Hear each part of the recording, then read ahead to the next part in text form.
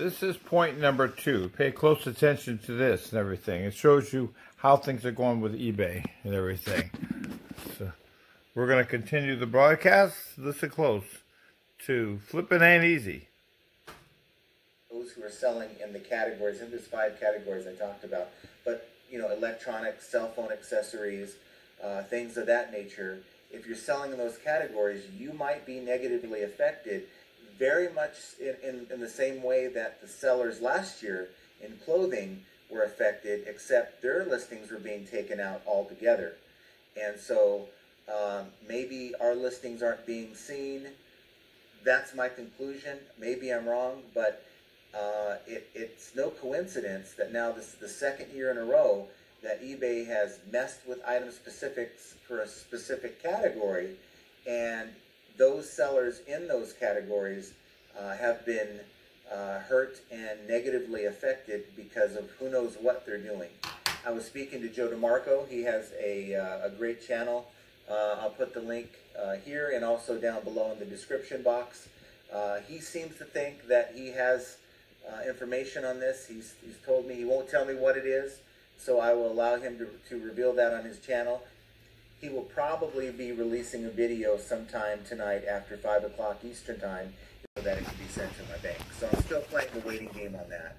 So, you know, I've learned one thing. Never entirely trust what an eBay rep tells you, because they may be sort of giving you their best guess, and they may not have seen. I've never seen this particular email before, so it very well may be that it turns out just fine. But then again, it may turn out to be that this money is returned back to the original form of payment, and the buyer is able to keep this item, which I think is a load of, you can fill in the blanks there.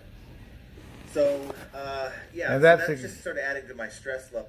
That's exactly the point, the problem that we had too.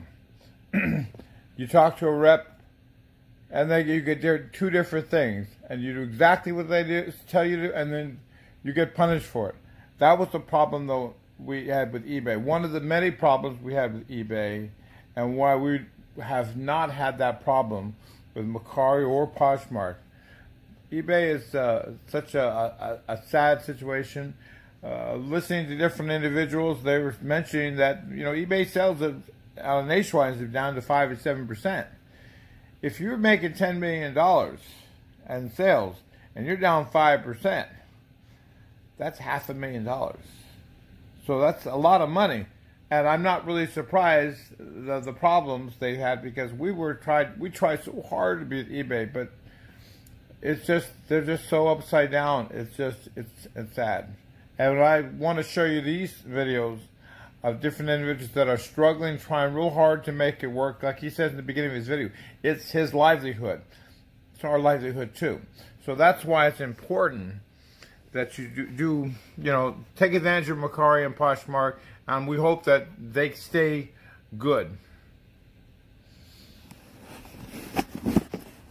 Way down, and you know, part of this, when you're in this sort of a mode where your sales are down, and you're continuing to list, because that's really all as sellers we can do, is just keep listing, right?